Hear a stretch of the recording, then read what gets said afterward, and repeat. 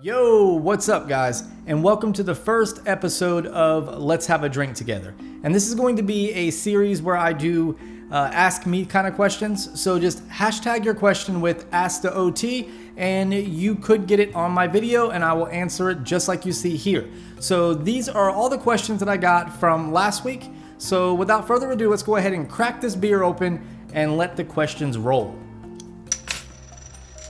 So the first question's from @TechSmash, and the question is, when you upgrade into OT5 Tech? Now, if you guys don't know what my name means, it actually means Occupational Therapist for Technology, OT for Tech. Has nothing to do with 4K, has nothing to do with overtime or anything like that. It's actually my medical profession that I work in, and then how I love technology.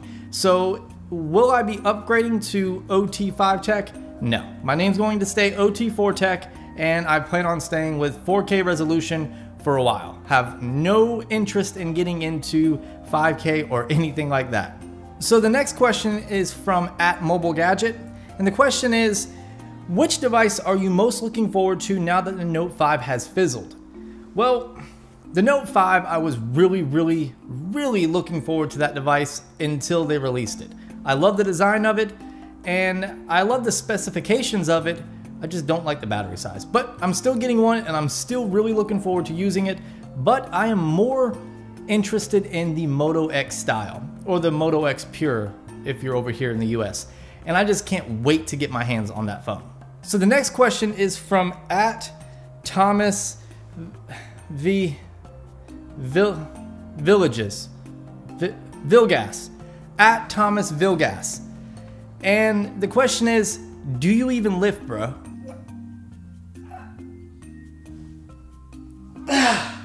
Hit me. Yes. Yes, I do. So the next question is from Mobile Carlos, and the question is, I heard you a rapper. Spit some bars.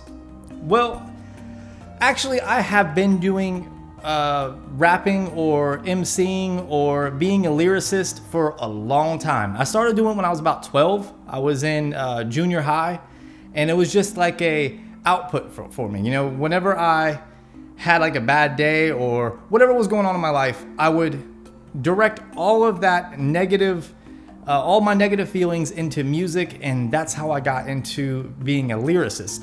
And if you guys are interested, I'll leave a link to my newest song, which I did a couple months ago, and you can find that link in the description of this video. Go ahead and check it out for yourself.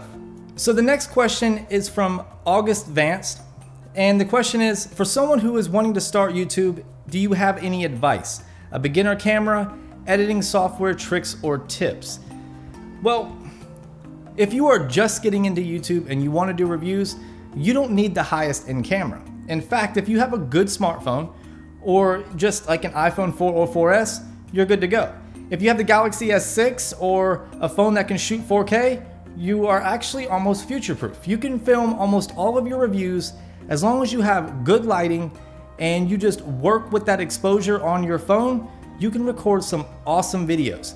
A prime example would be Danny Winget. He recorded almost half of his videos you see on his channel with mobile devices, and they are stellar. As far as editing software tips and tricks, just learn the software that you have. You don't need the greatest software out there. You don't need to have Final Cut Pro or Adobe right off the bat. You can simply use iMovie, which comes with all Macs now, master that, and then work your way up. Whenever you get an idea, just go for it. Try it. I mean, who the hell cares? Just try it. The worst people can do is leave nasty comments, but honestly, fuck them. The next question comes from @HeyBuddyRaj. The question is YouTube your primary job? If not, what's your job?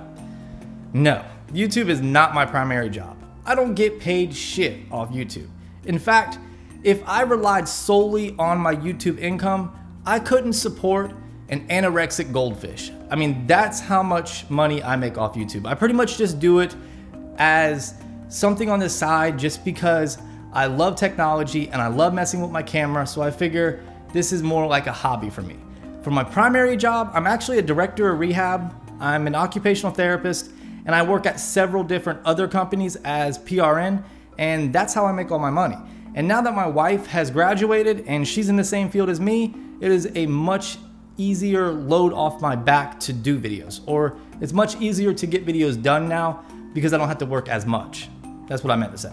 The next question comes from @Matija Mahaj or Matt HD. The question is, why don't people review very low budget smartphones? And I think people do review very low budget smartphones. Like the Moto E was a major hit. There were reviews everywhere. I guess it just depends on what exactly you're looking for. You know, a lot of the phones that you find in the store by, a prime example would be like low-end Nokia phones or Pantech, I believe. I've seen a lot of them.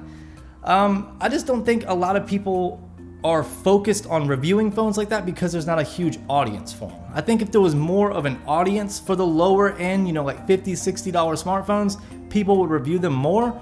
But I'm sure if you do a Google search, you can actually find like a lot of blogs and stuff like that written on these lower end phones. It's just you don't see a lot of videos on them. The next question comes from @CoolChoppy. The question is, what is your favorite product you have reviewed? Now, I went over this question several times in my head because I really don't have a favorite product that I have reviewed so far. I can tell you my most used product, and that would probably be my iPad Air 2. I use it every day, and that's how I get a lot of the information that I'm reading to you guys. You know, I have my document written up, and that's pretty much what I go by, and I use my iPad Air 2 for that. Plus, when I'm laying in bed and I take my sleeping pill, that's usually what I get on, and it gets me in trouble because I order a lot of shit in the middle of the night, and I have no idea why I ordered it. And then sometimes I end up returning it. Sometimes I'm like, ah, cool, I ordered it. But that is the most used item I have, which is a bit cliche. But as far as my favorite review I have ever done, it would probably be the original OnePlus One. I had a lot of fun filming that phone. And I did a lot of different videos. And I went to a lot of different places to film those videos, like the cemetery in Savannah. I did some on the river. I did a lot of videos with that phone, and it was just a blast. So the final question comes from @Mr. Hairston, and the question is, how does it feel to have such a supportive wife that helps you with what you do as a tech reviewer? And honestly, it feels really damn good.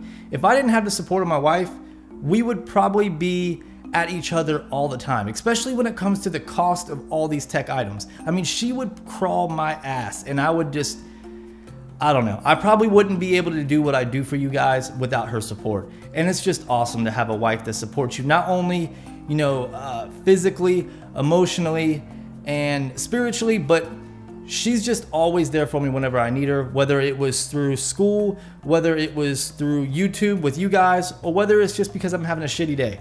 I love the support that she gives me, and without her, you know, I wouldn't be here talking to you guys right now. Anyways, guys, I hope you enjoyed this video. If you did, drop me a thumbs up to let me know, hey, I need to make more videos like this. Also, leave me a comment. Let me know what you thought in the section below. Make sure you get all your questions in this week with #AskTheOT, and of course, I'll get to them in the next video. Hope you guys have a great evening or great day wherever you guys are at, and of course, peace.